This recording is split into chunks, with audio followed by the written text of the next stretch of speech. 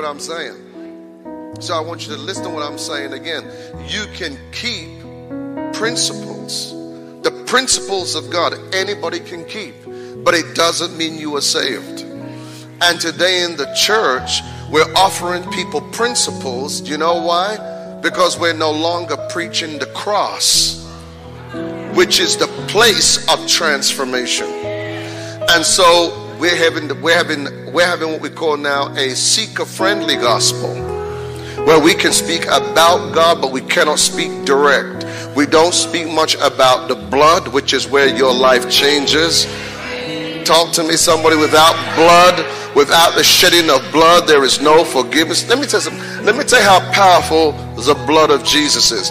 In the Old Testament, they had a word which basically symbolized covering. Your sins were covered. Now hear this now. It doesn't say that your sin was no longer there. It just said your sin was covered. Okay, now in the New Testament, you know what the scripture teaches? The Bible says that we have remission of sin. Now you know the difference between a covering and a remission? The word remission, imagine this now, it means to be put out of existence. So in other words, if the devil comes to accuse you before the face of Almighty God, you didn't hear it. I said, if the devil comes to accuse you before the face of Almighty God, even though you may have sinned, but from the moment you repent, in the mind of God, who is eternal, it no longer exists. If it did exist anymore, it would mean the blood is not as powerful as we believed. So therefore then, now you understand you have a remission. So hear me right now. Why is it you can keep the principles of God? I know people who, hear my point again. You can keep the principles of God and not be changed.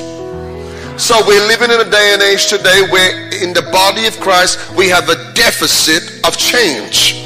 How many of you here want your lives changed? How many of you here believe God is able to change your life?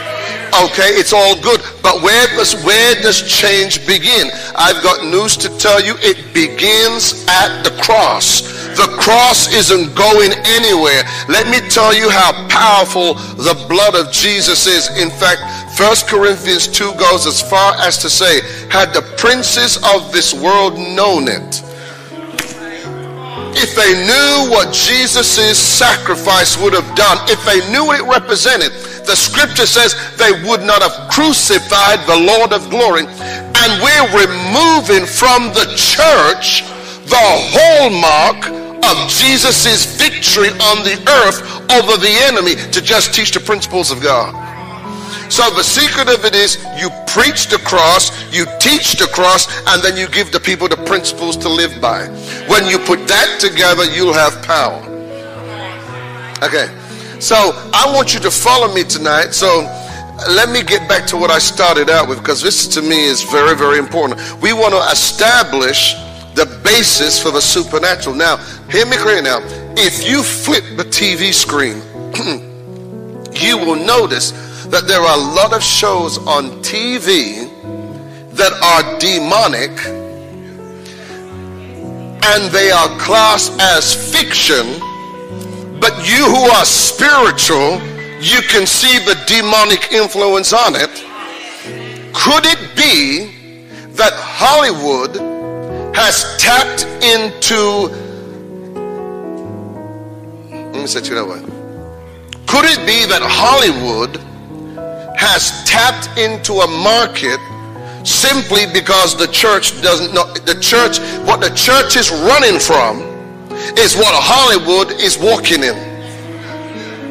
So that probably explains why occult and witchcraft, it probably explains why that's multiplying quicker, because the church, to be cute and to be politically correct, we don't want to talk about anything about the supernatural. Well, I've got news to tell you. One, I believe in the supernatural. I don't care if you agree with me or not. I don't care. I'm not interested. As for me, I believe in the supernatural. I believe he turned water into wine. I believe he raised Lazarus from the dead. And I believe that he died on the cross, and after 1, 2, 3 days, he picked himself up out of the grave. As for me, I believe it. As for me, I believe he turned water into wine. I believe he multiplied bread and fish. And I believe he's the same yesterday, today, and forever. And I believe that the record of God, it stands sure. So who am I to no longer believe the supernatural? In fact, you could argue, if you say you believe in God and you don't believe in the supernatural, it couldn't be God. Because you can't say you believe in God without the supernatural. So could it be now that the church is going to into entertaining because they can't produce what they preach?